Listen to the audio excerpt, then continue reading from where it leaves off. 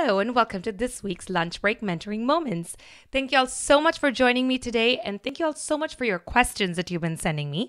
This is where I answer your questions with a ton of value, tips, and tricks. So welcome, you guys. We're going to get right into it today. Our first question is from Obina. Obina says, "Hi Smita, I have a small specialty store and I've recently started selling on Shopify. How do I market my Shopify site?"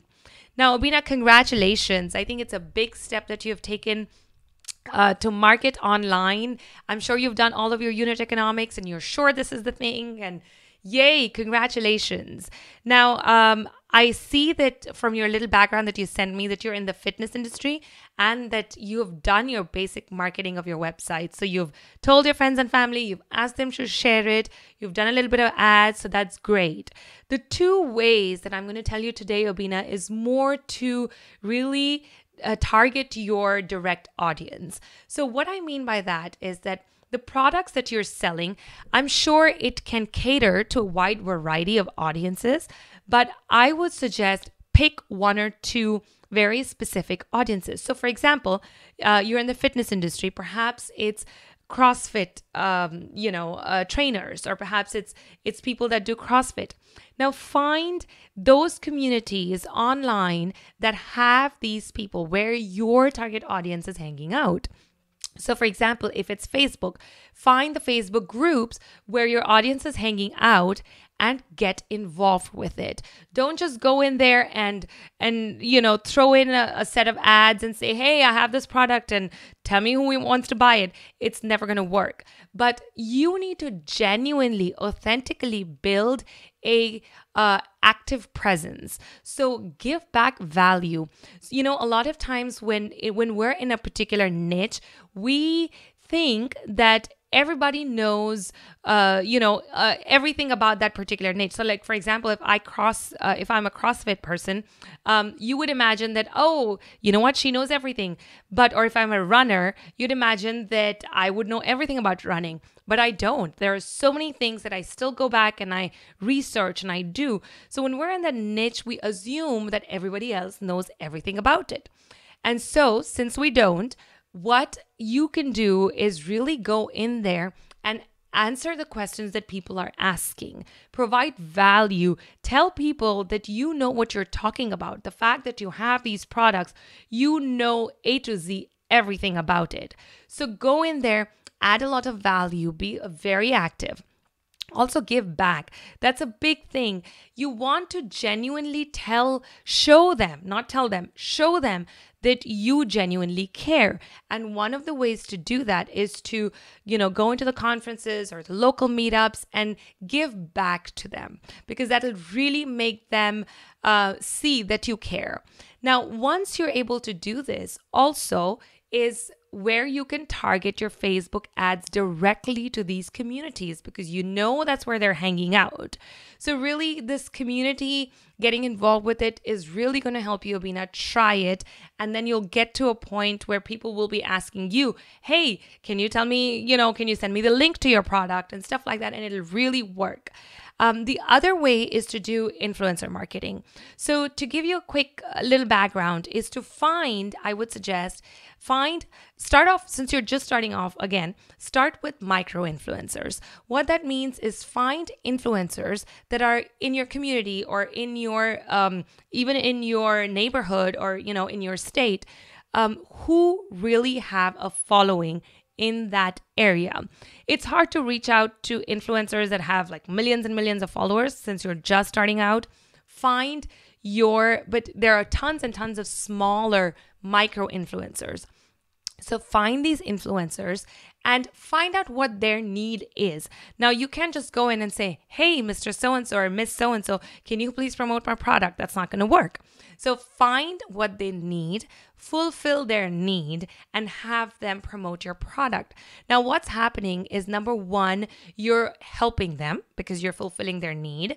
And also it could be, it's opening you up to so many other people that is really, that would be interested in your product. So instead of you sending ads and spending money on ads where you're targeting each specific customer that you're looking for, Here, you have a whole platform of customers that are out there because of this influencer, and you're able to target them directly. So try that. I think both of them will really work, Abina, and especially for a product-based business, it really helps to do that. Our second question is from Stephanie. Stephanie says, "Hi Smita, I am a vet and I have a clinic. A few local magazines want me to do an advertorial. Should I?" Hi Stephanie, I know you're watching, so thank you so much. And Stephanie is actually from Dallas. So we will be talking soon, Stephanie. And the answer to your question is, should I spend my money on an advertorial? I have been there, done that. I used to have a retail store, and almost every month I would have at least 4 magazines come in and pitch me on an advertorial space. So for those of you that don't know what an advertorial is, it's basically an editorial in a magazine that is an ad. So you pay for the editorial, and the writers will write out, the magazine will write out exactly what you want them to write or to provide the information you want them to provide, but it is an ad. So it will say, there has to be a disclaimer that says, this is an advertorial.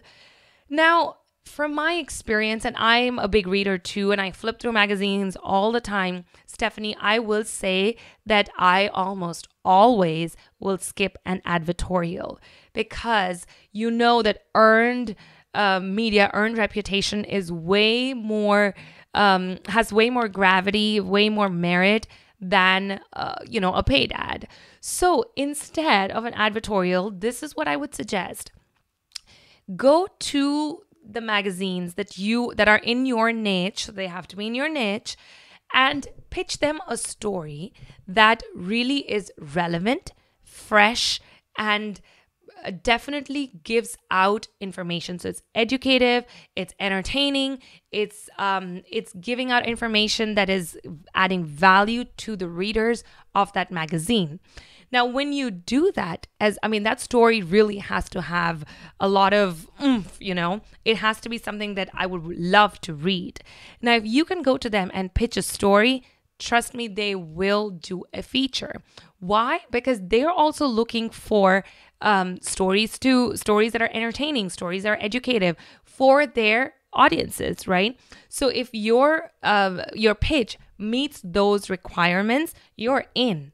So find ways or find magazines where you can pitch it. Yes, it's a little bit more time consuming, but pitch it to them.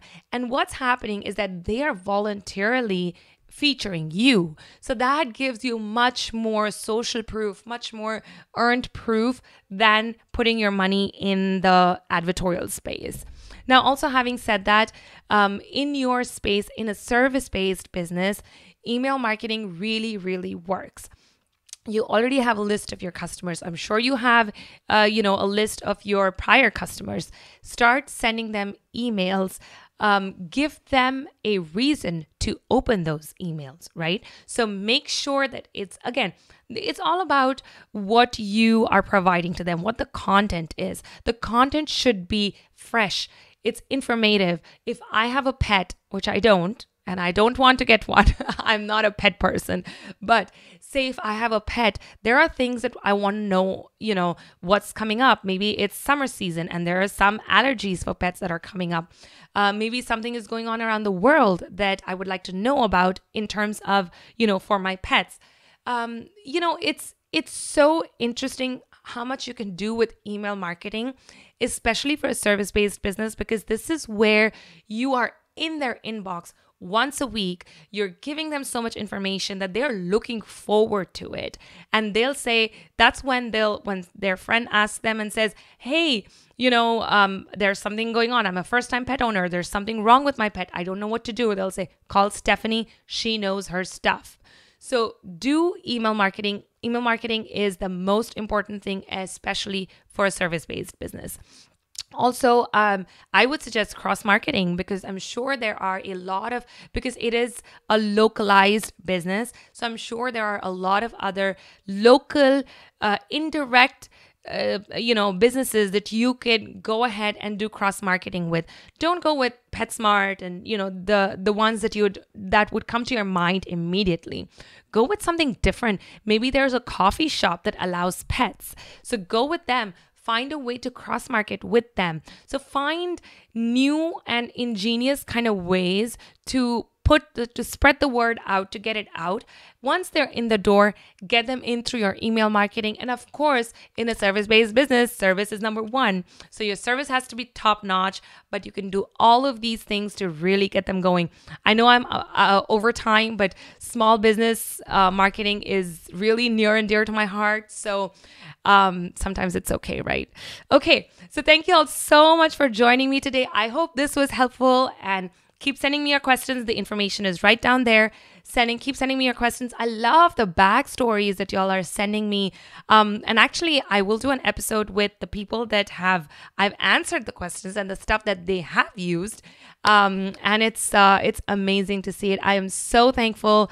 I will see you guys next Thursday. Ciao.